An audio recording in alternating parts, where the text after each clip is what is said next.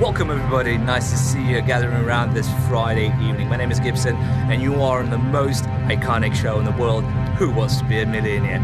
First things first, ladies and gents, I'm going to talk you through the game, what is going to happen, how to participate. Well, pretty much you know what is what. So yeah, the thing is, we prepared the 15 questions we need to go through. Obviously, there's going to be the 4 possible answers, A, B, C, or the D. If you're going to fail one of the questions, unfortunately, you'll be eliminated, but you still can sit down and just chillax and just go through all of the questions together with the rest of the players and just to try to understand all of the physics and mechanics, because next time we're going to be back on Friday. But once again, 15 questions, 4 possible answers, and also you're going to have 15 seconds to actually choose the right answer. Also, don't forget about the lifelines. If you struggle with one of the questions, you can try to use this specific lifeline, which is going to be a 50-50, which 2 of the questions will be eliminated, which is going to be easier to pick the right one. And then there's going to be the help of the audience. Okay, ladies and gentlemen, on this note, let's just start it off. Best of luck.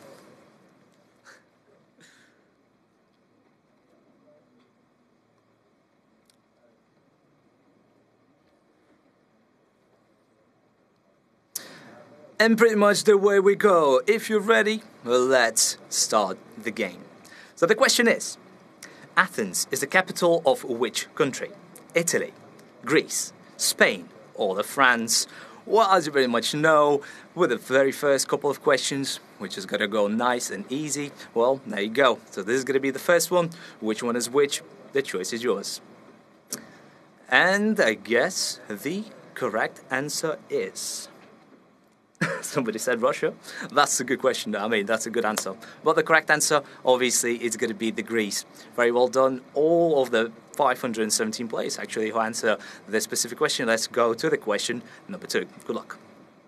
What shape are the Mint's lifesavers? That's gonna be the good one. Ring, cone, square, or the cube? Well, there you go. That's going to be one of them as well. Everybody likes sweets, and there you go. This is going to be the second question. Right? A, B, C, or the D. The choice is yours. And the correct answer is... and that's going to be a ring. Okay, well, there you go. Well, pretty much everybody's familiar with those specific sweets. And without further ado, let's jump in to the third question. Good luck. Which planet is notable for its rings? Oh my. Mars, Venus, Mercury, or Saturn? Oh, there you go. This is going to be quite an easy one as well. Even my kid knows all the planets, but there you go. Ladies and gentlemen, best of luck, and let's check it out. It's going to be the correct answer. All right. Yeah, well, not everyone indeed. Player 57. Well, I wish you best of luck with the next ones, though. So yeah, the correct answer is, that's going to be the Saturn. Very, very nicely done, everybody. Well, the Saturn, all the rings around, all those flying rocks, I would say. Let's move on to the next question, guys. St. Petersburg was the capital of which country from 1703 to 1918? Is it going to be Canada, Australia, Russia, or Ukraine? Okay, well, a bit of a geography with the questions. This is going to be quite interesting to know which one is which.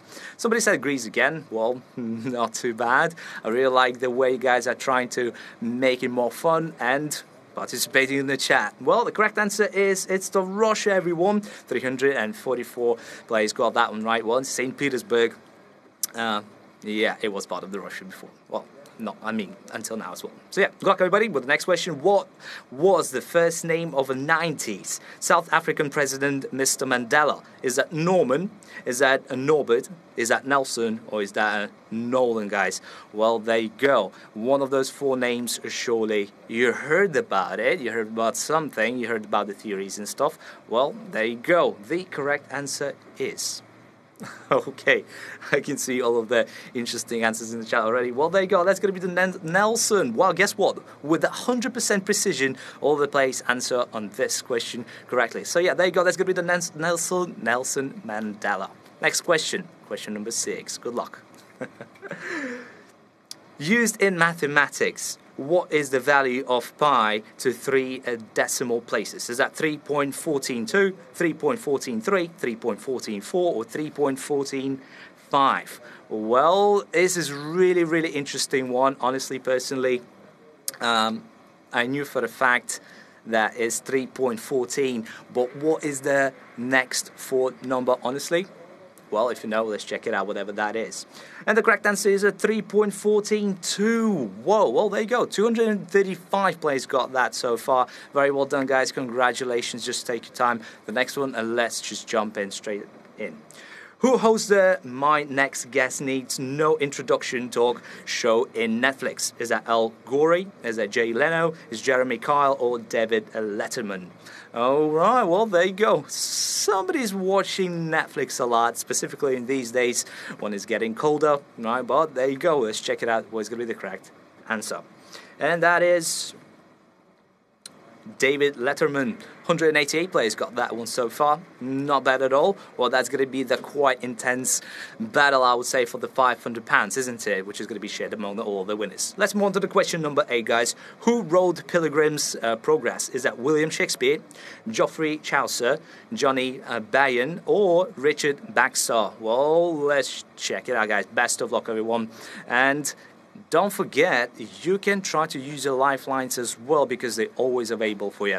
Don't miss that chance. If you don't know the correct answer, use your lifeline, guys. And the correct answer this time is John Banyan. There you go, guys. Very well done. Very well done. Somebody said Vladimir Putin. Not bad at all. Not bad at all, guys. Next question is, in the title of the Buster Keaton film, what is a general? Is that locomotive? Is that artillery gun? Is that a saloon bar? Or is that a hat? Well, one of those four. A, B, C, or the D, guys. Best of luck, y'all. Nigel Mandolin. Okay, well, this is interesting. Well, some of the questions from the past as well. I like your way. And the correct answer, ladies and gentlemen, for this question is it's a locomotive. 105 players got that one so far as well. As you can see, there's less and less players to actually lead all of the board. Well, next question is, which of those domestical animals does not have a breed called Angora? Is it dog, rabbit, goat, or the horse? All right. Interesting. Easy to learn, easy to know things. For example, one of the specific question, what I learned today. Well, there you go, ladies and gentlemen. The correct answer is, all right. And that's going to be the dog, guys. That's going to be the dog. 52 players got that one, guys. 55 players. And once again, one quick friendly reminder, regardless all of those lifelines. If you're not sure about the answer, just try to use the lifelines. Let's move on. And the next question is, which pop star posted nude on the cover of their 1988 album Love Sexy? Oh my. Is that George Michael? Is that David Bowie? Is that Prince? Or is that Michael Jackson? Well, that is a really nice question, Play 57. Well, we started with a very easy questions, but there you go. As far as we go, the question is going to get tougher. Let's check it out, the correct answer, and that is Prince, everyone. 49 plays got that one so far. We just 4 questions away to figure out who's going to get that shit price of the £500. Good luck, everybody. Who married banker Mark Mesvinsky in 2010? Is that Amy Carter? Is that Caroline Kennedy? Is that Maria Shriver? Or is that Chelsea Clinton? Right, so yeah. A, B, C, or the D once again. All right. Interesting. All of the chat. Just bring it on, ladies and gentlemen. And the correct answer is, that's going to be Chelsea Clinton. Chelsea Clinton, not bad at all. And once again, with a 100% precision, all of the 49 plays passing this question straight away. Good luck.